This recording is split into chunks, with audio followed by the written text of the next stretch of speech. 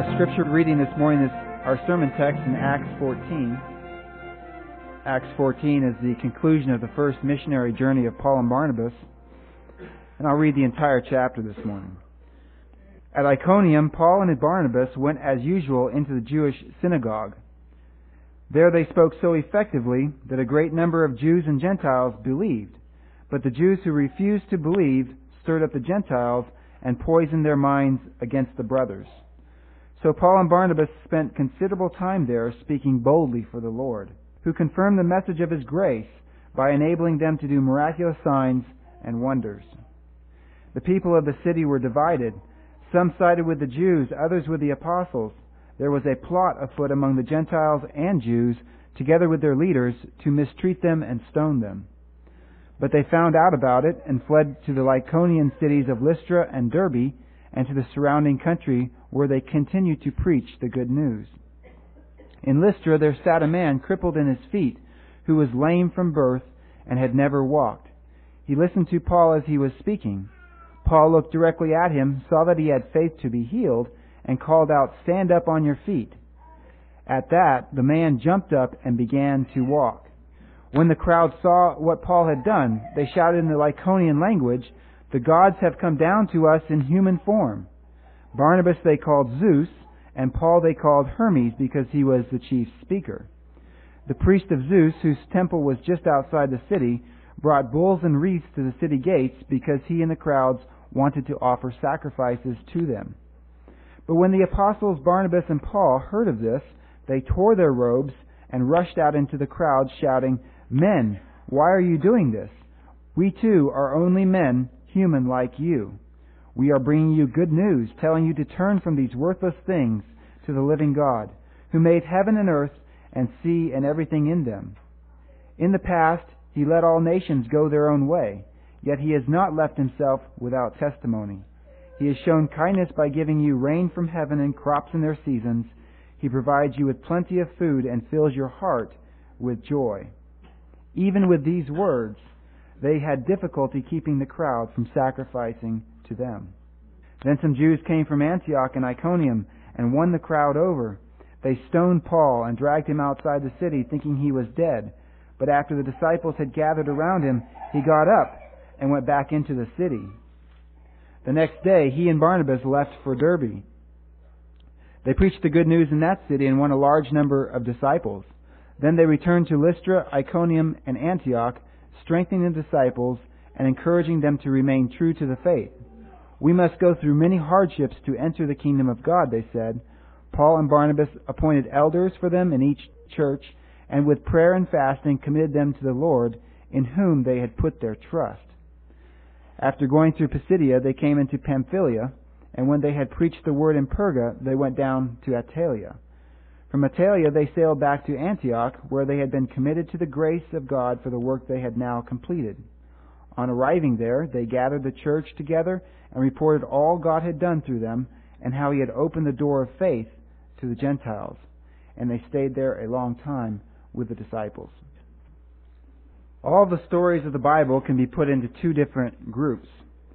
In the Bible, you have the record of those who love, worship, and live for the true God, Jehovah, the creator of all things. And then there is the record of those who love, worship, and live for idols, or false gods. It never ceases to amaze me how so many Christians in our day think it to be automatically, without question, a great thing that polls repeatedly show most Americans believe in God. There are very few atheists out there in our day, although their influence is strong.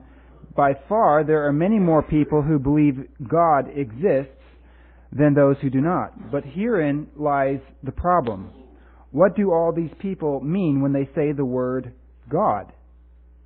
Hardly anyone stops to ask that question, which is really a testament to how critical thinking in our day has gone the way of the horse and buggy.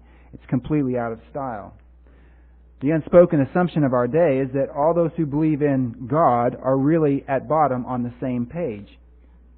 They might call this God different names, such as Jesus, Allah, Buddha, the man upstairs, the Creator, the prime mover, or the higher power, or some cosmic force. But they really believe at bottom what we're really talking about is ultimately the same thing. Today, many Christians hear the word God and are naively comforted as if everyone is saying the same thing.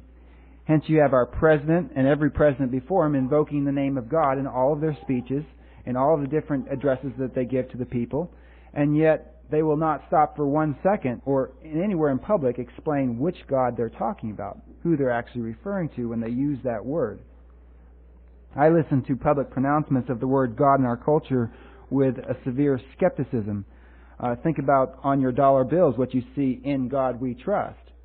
And of course that's a true statement, but it's very different probably than most American Christians recognize, because Americans do trust in their gods, and they have many of them. The truth of the biblical Christian faith is that God is too important to be used as a cultural, political, and emotional salve to feel good. And that's how the word God is being bandied about in our world. God bless America, and all these different slogans that we hear on a daily basis. If you read the Bible, you will find there are lots of people who believe in God whose gods are false gods. That may sound blunt to you, it may sound exclusive, but it's really true.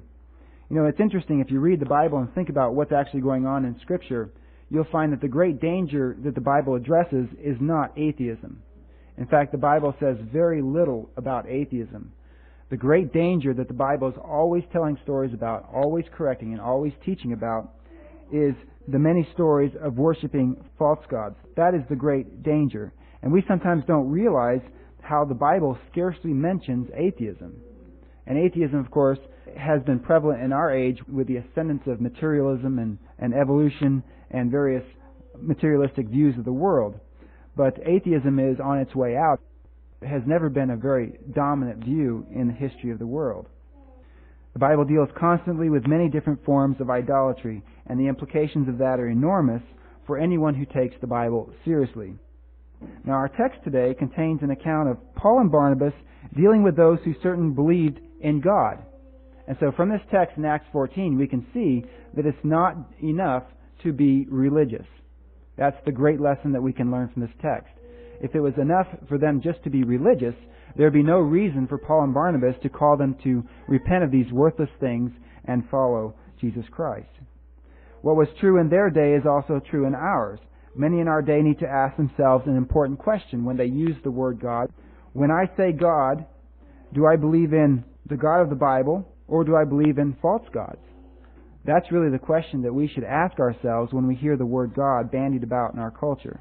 Do I honestly mean the one true God who reveals himself in Scripture, nature, and Jesus Christ, or do I believe in a false God and an idol? So let's go to our text and learn from Paul and Barnabas as they confronted the idolatry of their day. Acts 14, beginning in verse 1. At Iconium, Paul and Barnabas went as usual into the Jewish synagogue. There they spoke so effectively that a great number of Jews and Gentiles believed. But the Jews who refused to believe stirred up the Gentiles and poisoned their minds against the brothers. So Paul and Barnabas spent considerable time there, speaking boldly for the Lord, who confirmed the message of His grace by enabling them to do miraculous signs and wonders. The people of the city were divided. Some sided with the Jews, others with the apostles. There was a plot afoot among the Gentiles and Jews, together with their leaders, to mistreat them and stone them. Now, all these cities mentioned so far in Paul's journey were connected by a Roman highway called the Via Sebaste. The towns of Iconium, Lystra, and Derbe were farming towns.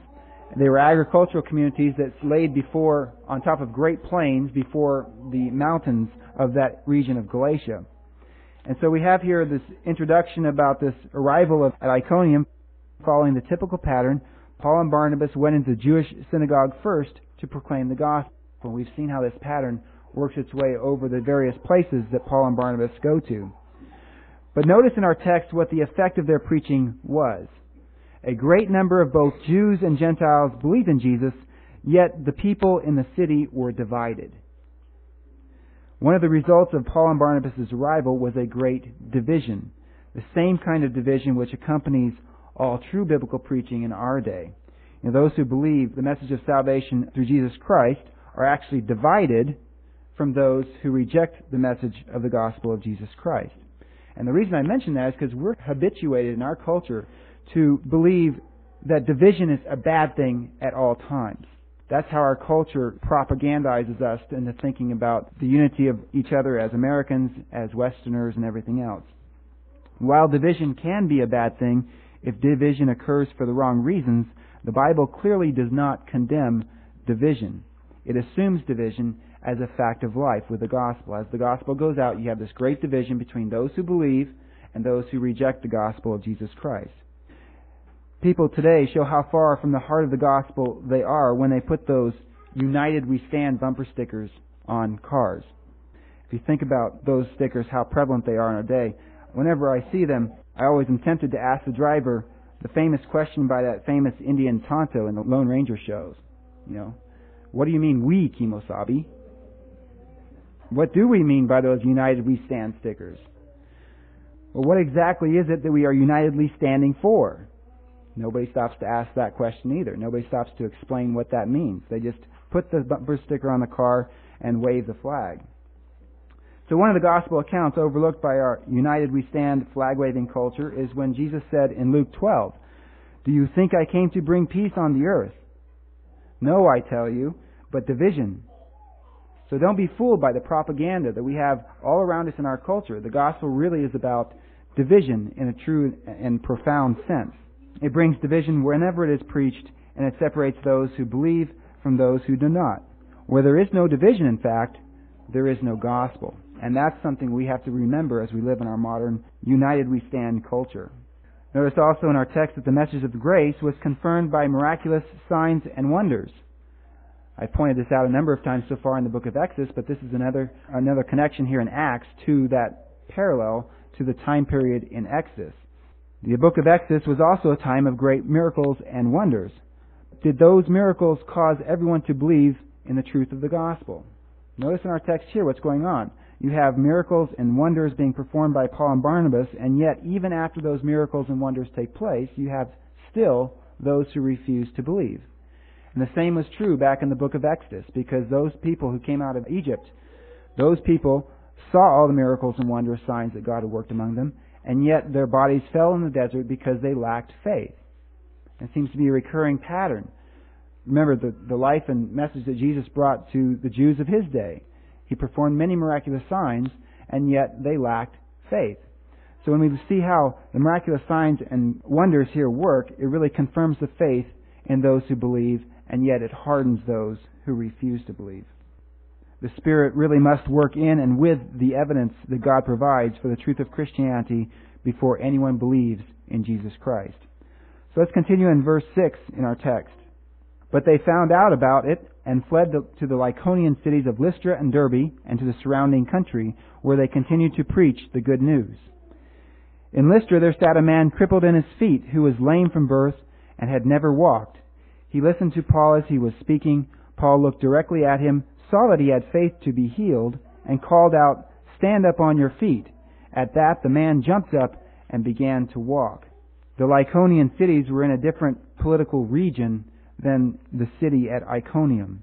And so once Paul and Barnabas had fled Iconium to the Lycaonian cities of Lystra and Derbe, what they had really done was left the political jurisdiction of the leaders of Iconium. Notice that there is something different about Lystra than the cities Paul arrived in up to this point. Do you notice that there's no mention of a synagogue in Lystra? That's important detail because Lystra was a Roman colony where the Jews of that day had little influence, and so there probably wasn't a Jewish synagogue in the city of Lystra. That's important to connect to this miracle that we read about here with the healing of the cripple. Why do you think Luke would want to record the specifics of this healing? And notice how he goes into detail about it. The other miracles and signs he just throws out together as many miraculous signs and wonders, but this miracle we get to in the city of Lystra is actually very specifically lined out in exactly what happened. If you look carefully at this miracle, you will see that it is almost identical to the miracle performed by Peter and John upon the lame beggar in Jerusalem who sat at the temple gate beautiful. Do you remember that miracle right after Pentecost when Peter preached the covenant gospel to the Jews? Well, notice the similarities here between what we read in Acts 14, beginning in verse 8, to what we read back in Acts 3 with Peter and the lame beggar who sat at the gate beautiful. Luke says that this man was lame from birth. in Acts 14. Of course, that's how we get in Acts 3:2, he says, "Now a man crippled from birth was being carried to the temple gate." Notice how Luke writes that Paul looked directly at this man who listened to Paul. And of course in Acts 3, 4, and 5, Peter looked directly at the beggar and told him to look and listen to him. Luke says in Acts 14, this crippled man was told to stand up, just as Peter told the beggar of Acts 3 to stand up and walk. And of course the result is very similar, because this crippled man jumped to his feet, as did the lame beggar back in Acts chapter 3 at the temple gate. Now I think there's a subtle reason why Luke would want to record these particular details in the same manner as we have the recording of the healing of the lame beggar back in Acts 3. Luke expected the reader of Acts to make the connection of this healing by Paul to the healing Peter and John brought by God's power to the lame beggar. So we'll see it later in Acts 15. I think this is all laying groundwork for when we get to Acts 15 and the question of the Gentiles and how they relate to God. But we'll see later in Acts 15 how all these signs were interpreted by the early church. But suffice it to say that this was powerful evidence that the Gentile mission Paul engaged in was as legitimate as the Jewish mission from earlier in Acts. Remember back with Peter. It was proof that God called the Gentiles to salvation, which is what this healing symbolized allegorically. Back in Acts 3, the sermon was the joy of God's healing, and the point I made with that account of the healing was it was symbolic of spiritual salvation. Of course, this healing also was symbolic of healing, true spiritual healing, but yet without requiring them to be a Jew. There is no synagogue here. There is just Paul and Barnabas going out and preaching to the people. In Christ, there is no difference between Jew and Gentile. That's really what Luke would have been getting at with this healing particularly here and with the Jewish healing back in Acts 3. There's no difference. You have the healing of the lame beggar beginning in Acts 3 with a Jewish mission, and you have the healing of this lame person right here in Acts 14. There's no essential difference. Now, this is an important point to remember when we study other parts of Paul's teaching. Last week I explained to you geographically where Paul and Barnabas are right now in this mission journey. They would actually be among the places that we would call Galatia. And these people that converted to Christ through the ministry of Paul and Barnabas would have been the Galatians that Paul wrote to in the letter to the Galatians. Now turn with me to Galatians 3 and we'll see the connection here between the history that we have recorded in Acts and what Paul really drives home with Galatians chapter 3. And I want you to keep your finger here because we'll come back to Galatians 3 a little bit later in this text as well. But Galatians 3, Paul writes, beginning in verse 1, "You foolish Galatians, who has bewitched you? Before your very eyes, Jesus Christ was clearly portrayed as crucified. I would like to learn just one thing from you. Did you receive the Spirit by observing the law or by believing what you heard?" Of course, that's what Paul and Barnabas came in. They came in declaring the truth of Jesus Christ, and they heard the message and believed it, and then these miracles and signs are worked among them.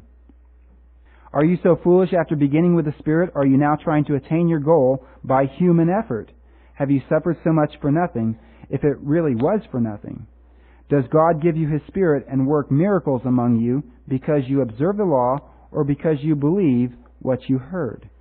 So here Paul is referencing those same miracles that we read about, particularly in Acts 14. So they received the Spirit when they believed Paul's message, and this lame person was healed when he believed Paul's message and acted by faith, not when they kept the law. So here's a connection in this text of Acts 14 to lots of our Bible and how we understand God's salvation. Continuing in verse 11, "When the crowd saw what Paul had done, they shouted in the Lycaonian language, 'The gods have come down to us in human form.'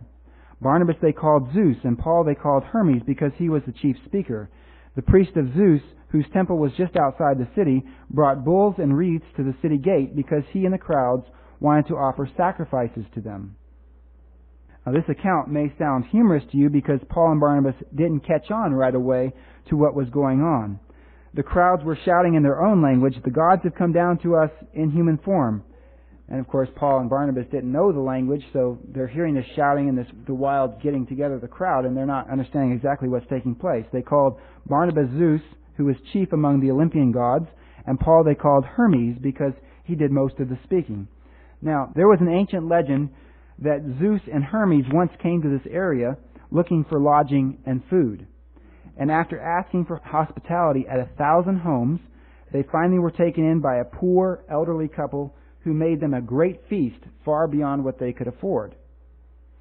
In response to this couple's kindness, the legend goes, they turned their hut into a great temple with a roof of gold and made them priests and priestesses. And then they went to those 1,000 homes where they went asking for hospitality and destroyed them.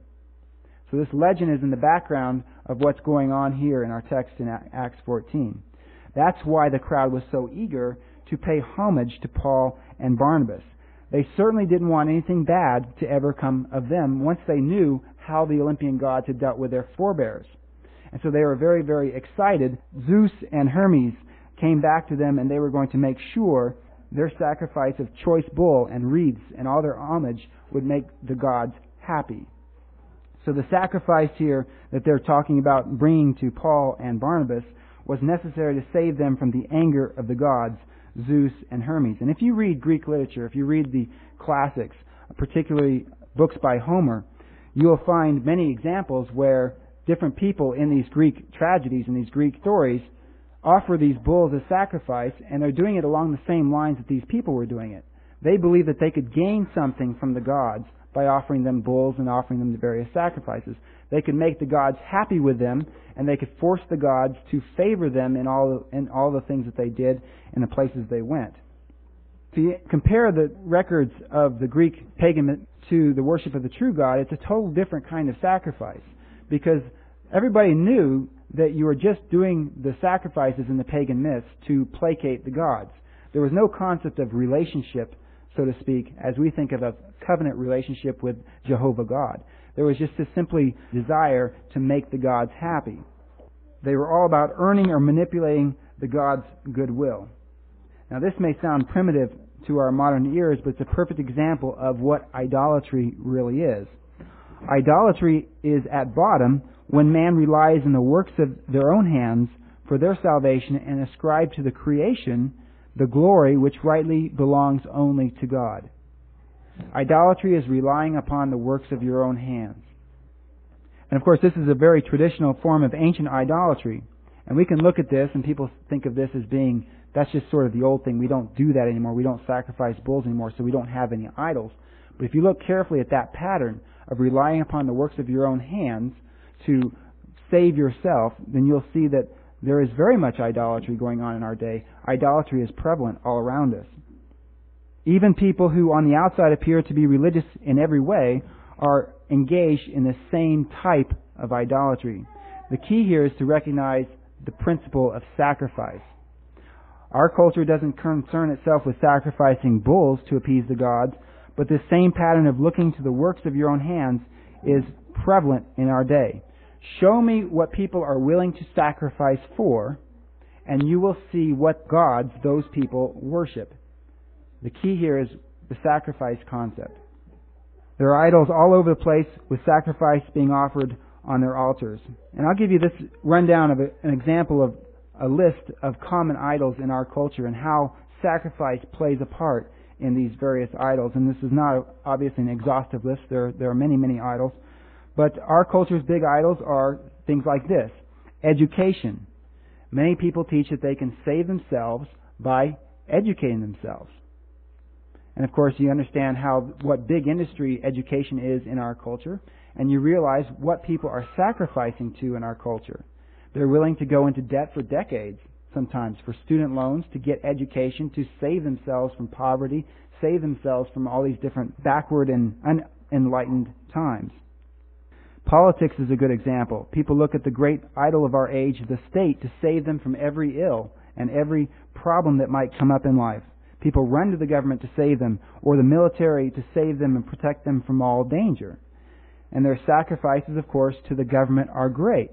It's interesting, the amount that we as a culture sacrifice to government, it far exceeds many, many governments in the past.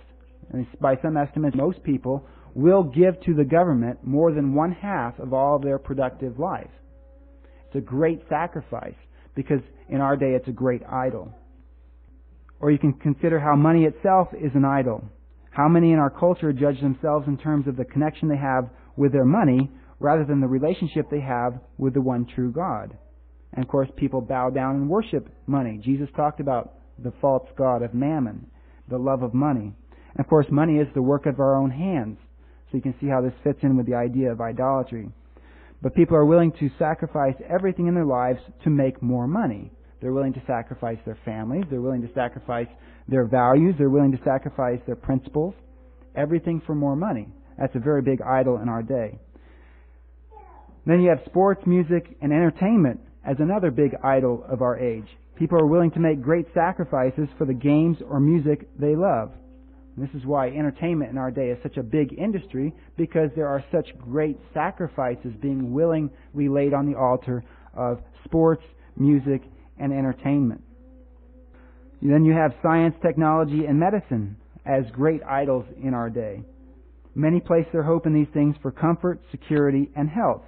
And what is this culture not willing to sacrifice for science, technology, and medicine?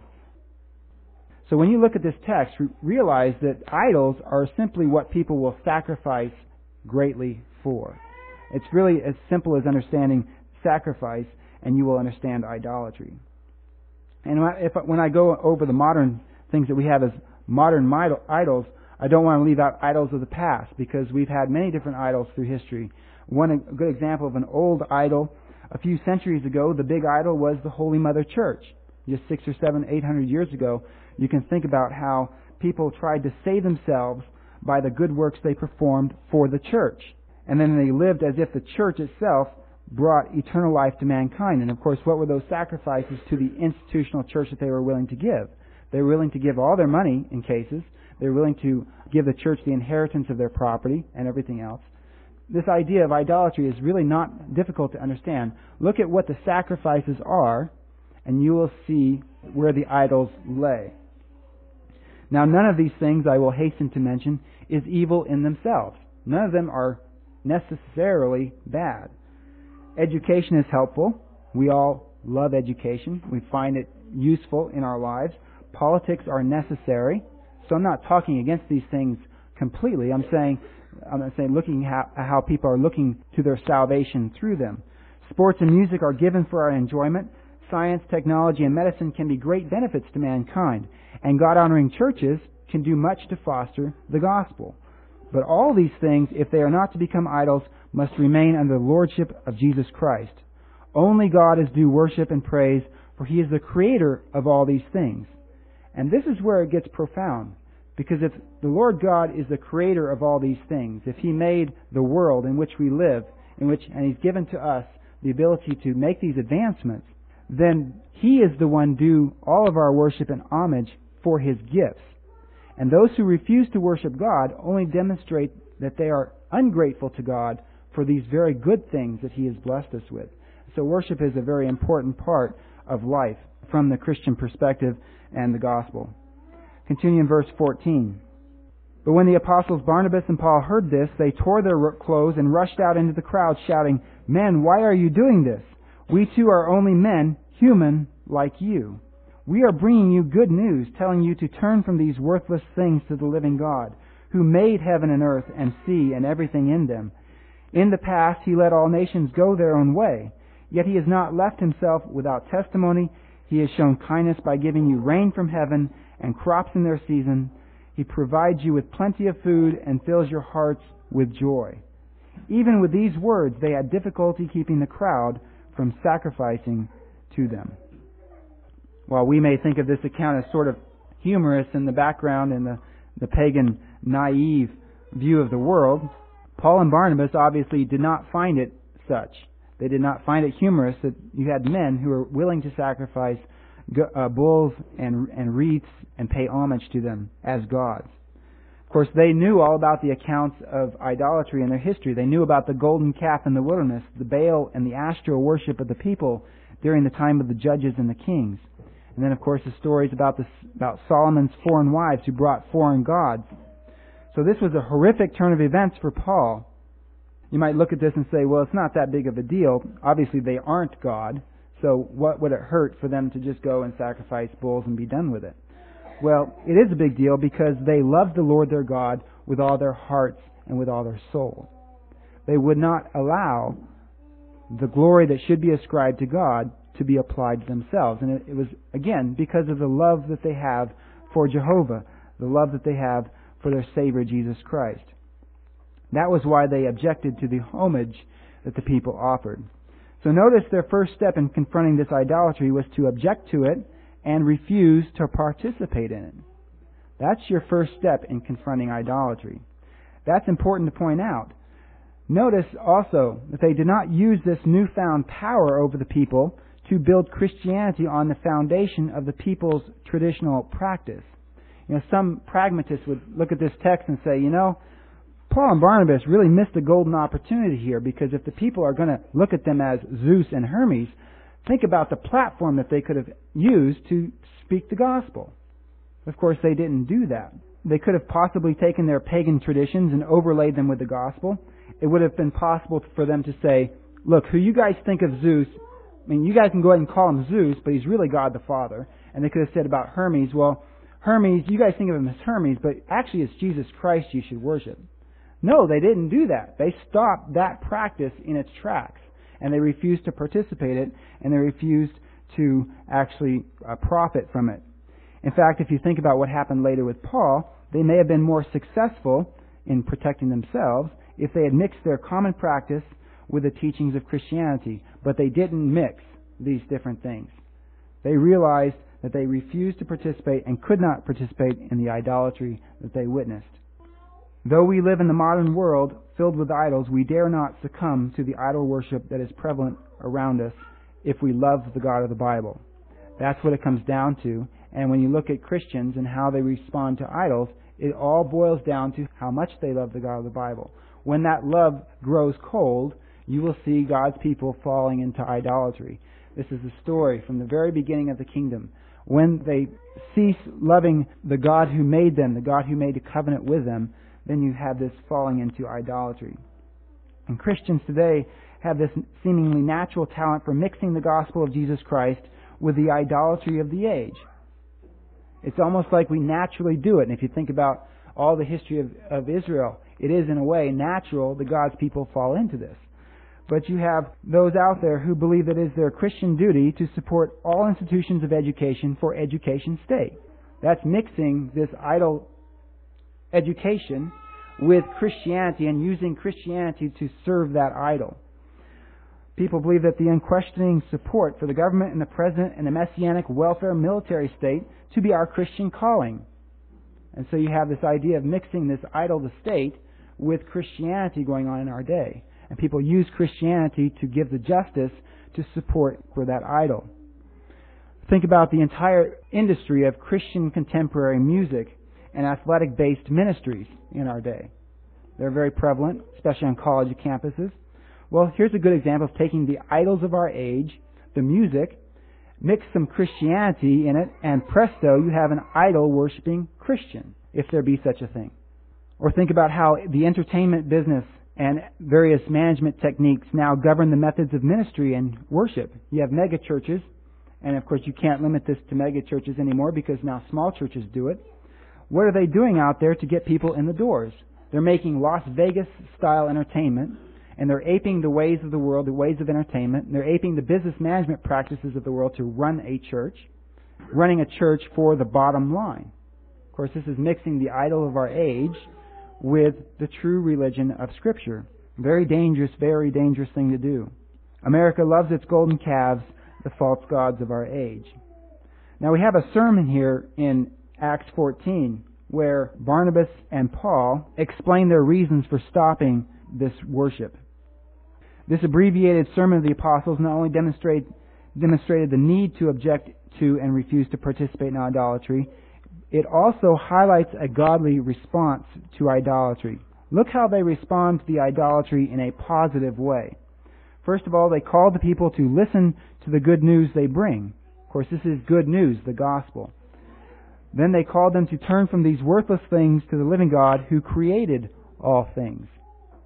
And then they speak of the great grace of God that gave them provision of everything they need, the food, the rain, and the crops in their season, the food that they need for their table and joy in their hearts. And it's interesting, this is actually covenant language because these are all blessings of the covenant here. But this is a positive approach to idolatry, and it makes sense. Why serve idols when you can serve the living God? You see how they're responding to it in a positive way? Why perpetuate futility when you can thank the gracious God who has blessed you with all good gifts? That's positive. It offers the people something better than what they were used to. And that's progress. That's the concept of progress. Offering someone better than what they are used to.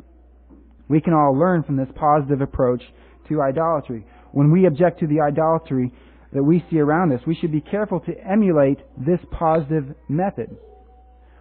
It's not enough to say that we're opposed to idols, because we need to present the positive alternative in the gospel of Jesus Christ. We can say, for example, that we are opposed to modern statism and the welfare state and the military religion of our day. And yet, we can also say, and we need to say, we are all for godly government that honors true justice and peace. And who can deny, it's interesting, in our day, who can deny that godly government wouldn't be better than the Leviathan state we all witness today? Everybody's complaining about government. Everybody's complaining about the state. Well, here we can say, look, godly government, we don't like idols, we refuse to worship idols, but godly government is better. It doesn't put the great burden on us as we all struggle under now. All the idols of our age can be confronted in a positive way. Education is done better when it's done Christianly. So our response to idols is not just negative, it's actually positive. We can also say money is more useful for God's kingdom than simply used for self. People understand that too. To give is better than to receive. And yet all the idolatry is based in the getting and the receiving and the working for my hands. But you find out money actually works better when you give it away, when you use it for a purpose, for a bigger purpose than yourself. Sports, music, and entertainment, even contemporary Christian music, are all better when done to the glory of God. So we can respond to these idols in a negative way, but we should never stop just approaching them from a negative perspective. The real problem is that in making all these things idols, our world simply throws itself into futility. There is no better life than the godly Christian life. There is no idol that compares to the grace and beauty of the true God. And that's the background here, why Paul and Barnabas would be so interested in stopping them from their futile ways and presenting the gospel to them. Verse 19, Then some Jews came from Antioch and Iconium and won the crowd over. They stoned Paul and dragged him outside the city, thinking he was dead. But after the disciples had gathered around him, he got up and went back into the city. The next day, he and Barnabas left for Derbe. Paul didn't pick the easy way out when he stood for the worship of the one true God alone.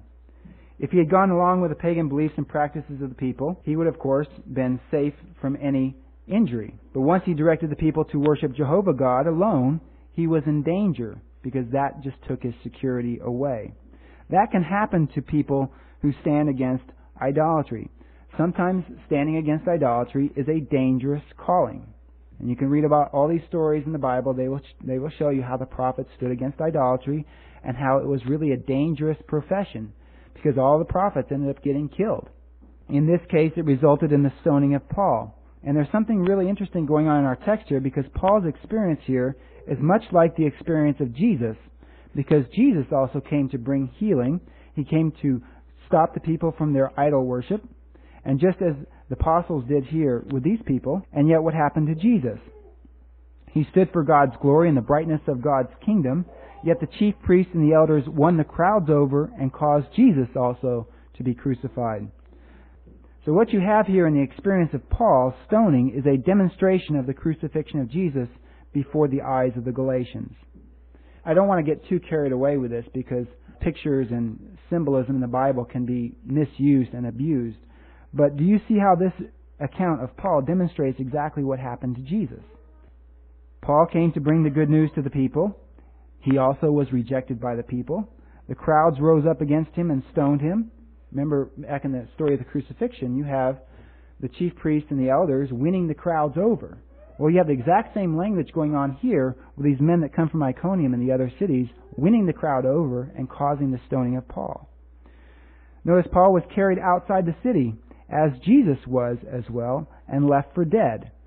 And then you have the idea of Paul rising up again as the disciples surrounded him, which is in some ways symbolic of a resurrection, the idea of rising up.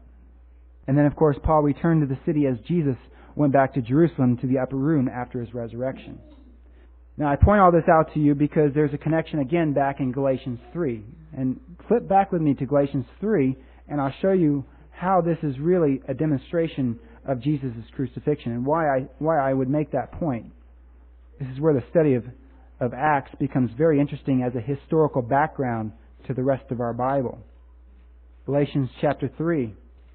You foolish Galatians, who has bewitched you? Before your very eyes, Jesus Christ was clearly portrayed as crucified. Now let me ask you something. How would these Galatians have seen the crucifixion of Jesus Christ? They saw it in the life of Paul. They saw Paul preaching the gospel of Jesus Christ, Him crucified, dead and buried, and then they witnessed the life of Paul in the story of Jesus Christ. Paul didn't just teach Jesus Christ crucified, he demonstrated it in the reality of his experience. And you also have this example in Acts 14 about the stoning of Paul coming up in various parts of the letter where he talks about he bears in his body, actually in Galatians, he bears in his body the marks of Jesus Christ. If you can imagine stoning and how it would cause scars, similar to the idea of scars in Jesus Christ. It also parallels very nicely to what took place with Jesus and what took place with Paul with these Gentiles. Well, it doesn't stop with Paul, for we are all called to take up our cross and follow Jesus Christ, our Lord. Sometimes this may lead to danger. When we realize the story of the Bible and the standing and confronting idolatry, we will see that it's a very dangerous calling, and there may be some danger involved when we stand against the idols of our day as well. I also want to point out the other side as well, because there are other stories where the men of God stand against idols, and yet they are protected. So there's no reason to get fatalistic about this and say, if I stand against the idols, I'm doomed to die. Because actually there are other examples where God's people stand against idols and God delivers and protects them. Think about the 3 Hebrews in Babylon who were called to bow down before the image of Nebuchadnezzar. They were called to bow down before the image of gold, and they knew that it very well may mean their death in refusing to participate in that idolatry. In fact, they said to Nebuchadnezzar, our God is capable of saving us, but if He doesn't, we still won't do it. We still won't bow down to the idol. Of course, what happened? Those 3 men were saved out of the fiery furnace, and they were blessed in the kingdom, and God demonstrated a great deliverance and protection of safety. So not every case of standing against idols is dangerous, in a sense. In fact, if you think about it in the bigger concept of the eternal life that we have inside of us, there is no standing against idols that is dangerous. It's actually idol worship itself which becomes dangerous, because God destroys all the wicked. God destroys all the wicked who worship idols. So if you think about it from the perspective of the gospel, what we believe about the eternal life that we have, the very most safe thing we can do, even if it means a dangerous lifestyle, is to confront the idolatries around us. We too, whether we face danger or are protected from bodily harm, will magnify God's power and strength when we stand against the idols of our day. Continuing our text in verse 21 of Acts 14. They preached the good news in that city and won a large number of disciples. Then they returned to Lystra, Iconium, and Antioch, strengthening the disciples and encouraging them to remain true to the faith. We must go through many hardships to enter the kingdom of God, they said. Paul and Barnabas appointed elders for them in each church, and with prayer and fasting committed them to the Lord in all whom they had put their trust. After going through Pisidia, they came into Pamphylia, and when they had preached the word in Perga, they went down to Attalia. From Attalia they sailed back to Antioch, where they had been committed to the grace of God for the work they had now completed. On arriving there, they gathered the church together and reported all God had done through them, and how He had opened the door of faith to the Gentiles. And they stayed there a long time with the disciples. What you have going on here is the retracing their steps throughout this gospel mission. They're going back to the same places where they first began the mission, and they're strengthening the disciples. Notice he says that we must go through many hardships to enter the kingdom of God. And I would stress that this is particular to the audience that he was speaking to, because we know about the history of this time period We know what Jesus had promised about this time period, and so did Paul. And so when we go through this text, we have to be careful to remember what's going on in this time period before we directly apply this. We may have very difficult trials as we live in God's kingdom, but also we may be prospered by God's grace as well, and we may live comfortable lives standing against idols. We really don't know what our future is. They set up each church to function in the lives of the people as they lived out the gospel. Elders were chosen and dedicated to their mission, and then Paul and Barnabas set sail back to Antioch of Syria, where they originally set out from. And so you have this big loop, forward and backwards, going back to Antioch of Syria. Their mission was finished. They rejoiced with their brothers and sisters and spoke of the great things God had done for them. They didn't keep their experience to themselves, did they? They go back to the church in Antioch and report everything to the entire congregation. So when we go out as disciples of Jesus and oppose the idolatry around us for the love of God, it is good for us to share our experiences with our community. The last step in gospel proclamation is rejoicing together in what God has done for us. Let's pray.